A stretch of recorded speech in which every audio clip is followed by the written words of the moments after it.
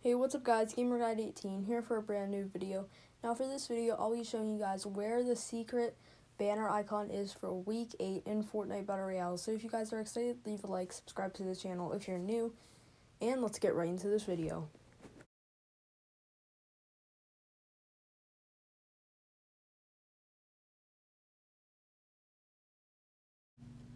Okay guys, so to access this, you are going to have needed to complete the week 8 challenges.